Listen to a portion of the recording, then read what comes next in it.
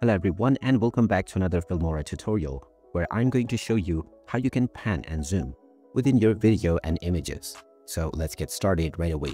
First of all, open up the Filmora application, and once you have created a new project, you can add any of your desired clips onto your timeline. I'm just going to use a stock footage as an example. After clicking and dragging it, you can drop it to your timeline on your desired position. Now, if you wish to create a pan and zoom effect, there are two ways to do this. The first option, just click on your video layer and you will find the crop option just above the video layer section. You can also use the Alt-C shortcut and this will open the crop menu. Now at the top, go ahead and click on pan and zoom, and this will now give you the start point and end point. If you would like to zoom in, this is the mode that you want to use. Just align your frame to choose your desired start point. In this case, I'm going to use the entire frame. Then click on the endpoint box. And once your endpoint box is selected, once again you can use the rectangle to adjust the section that you would like to have displayed at the end. Now you can just click on the apply button, and now when you play back your video, you will notice that it starts to zoom in.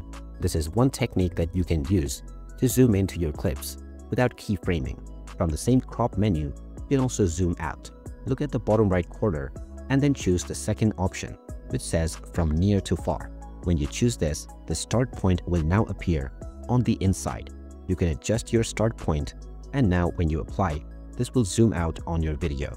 Now, when you are setting your pan and zoom option, the distance between the start and the end point will determine how drastic the zoom will be. If the distance is a lot more, it will result in a more drastic zoom. Alternatively, if the distance is reduced, as it was beforehand, then the zoom duration will decrease.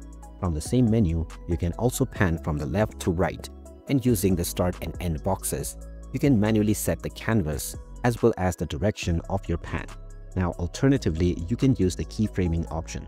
With the video clip selected, click on the arrow button above where it says More Features. You will now see the keyframing button. Go ahead and click on it, and now you will notice a small triangle appear just at the point where your vertical bar is located. This will now be your first keyframe. Now move the vertical bar to your endpoint and then add another keyframe using the same method.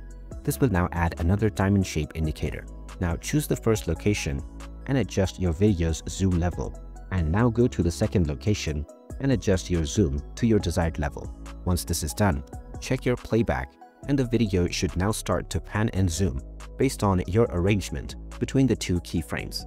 Now, if you reduce the distance between the keyframes, the zoom or pan effect will be much quicker. And similarly, if you increase the distance, then the zoom or pan effect will be much slower. And by using the keyframing method or the crop section, you can pan and zoom within your footages and images easily. And there you have it. That is how easy it is to pan and zoom within your clips on the Filmora app. If you find this video helpful, don't forget to hit that like button and subscribe to our channel for more useful tips and tutorials. Thanks for watching, and I'll see you again in the next one.